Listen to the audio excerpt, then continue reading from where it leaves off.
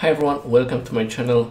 My name is Philip. Today I would like to show you how to grab a sword with the Witcher rig. Since we have some questions from participants of our challenge, how to do it, it might be a little bit confusing. So let's get started. I will show you step-by-step process, how I approach that kind of things. So here we have our beloved Witcher, okay, Geralt. And right now, as you can see, swords are connected to the chest, okay? They're actually connected not to the chest, but to this thing, and this is actually driven by the chest controller. So whenever I'm moving chest, this is connected, okay? We want to get rid of that. We want to make a connection with the sword, and then make a nice grip, and then drive our sword by the hand. Okay, so let's go to this frame, and this is the moment when there is a contact with the sword, when we want to have a nice grip. So there is something called a global parameter. So right now let's go to this frame, okay, when there is a contact with the hand. And we need to go to the channel box, and there you have two parameters, okay, global and global translate. One is related more to the rotation, one for the translation. And what we need to do is we need to make sure that right now they're on 0, which means that they're driven by the chest controller, okay? And they're moving accordingly to the chest parameters, not to the global parameters, to the like word space. And right now it's a 0 values for a global. So we need to change that either to 1, but for this rig we will have to change it to the 10, okay? So as you can see, sword is still moving, so it's still translating, but it's at least not rotating here, okay? It's really visible here. We can change this to the also like a 10 value, and right now sword will be totally independent. Okay, everything is moving here, but this one stays in the same place. Okay, let's go back to our previous settings.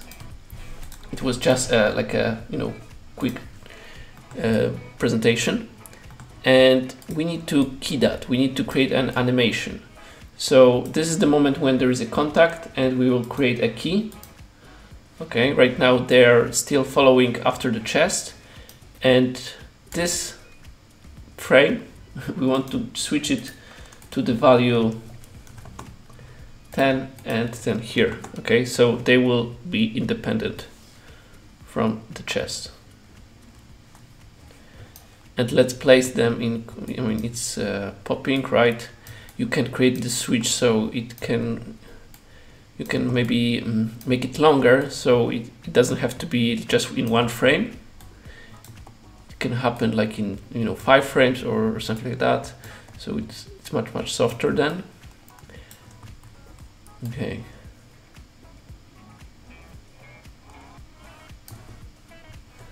We can make it lower. If you have some unusual values here, it might be the case of the tangency. Sometimes if you will make it last for more than 1 frame, it might create some issues. So take a look also onto your graph editor, and I'm just going to match the previous pose with that sword. Okay, and here we are.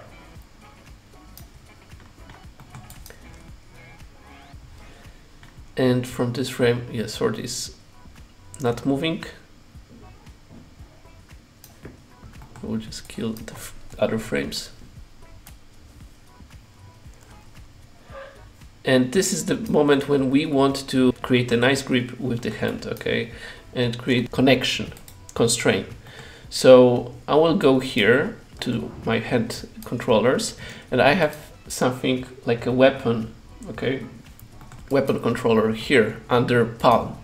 So it means that whenever I'm moving palm, this controller is, is connected still to the hand, but I can actually move this during animation, okay? So I will connect sword to this small controller, and whenever I'm moving my hand, I can still have a control on the sword position. So it's really nice, like additional control. So let's start with this. Okay, select this one, then sort parent child, and then animation constraint. Let's maintain offset.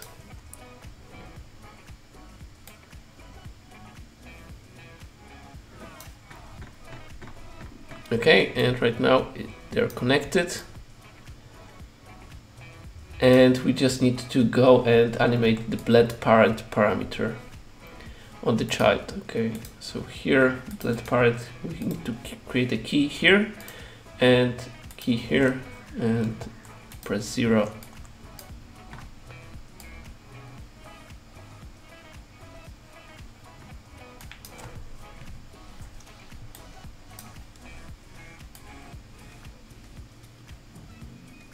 Okay, so right now it's connected, it's moving after hand. And I think here we just need to switch this with the global parameter to 0, right? Exactly. Here, there was an issue.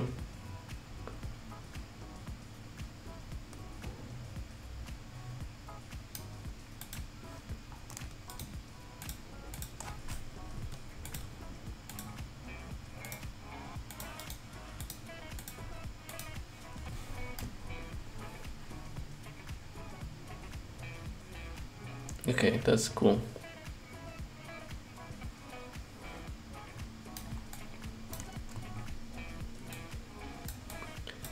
And let's create this. Let's put it to the previous position.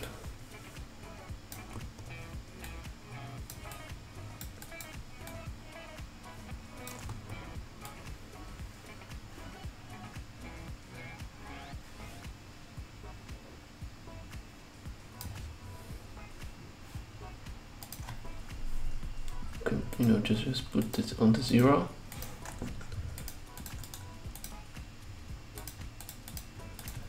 Here as well. So it's perfectly connected to the to his back, and then we have this.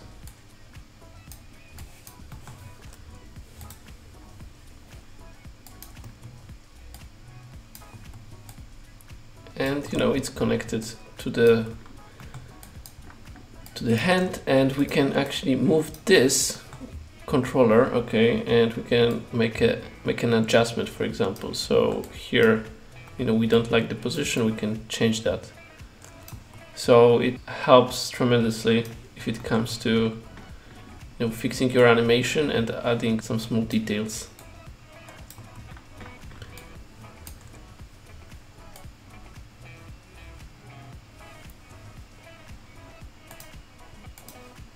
So right now I think it looks cool. So thank you for watching, hopefully it helps a little bit, and if you like this video, just press a like button, subscribe, and see you in another video. Cheers!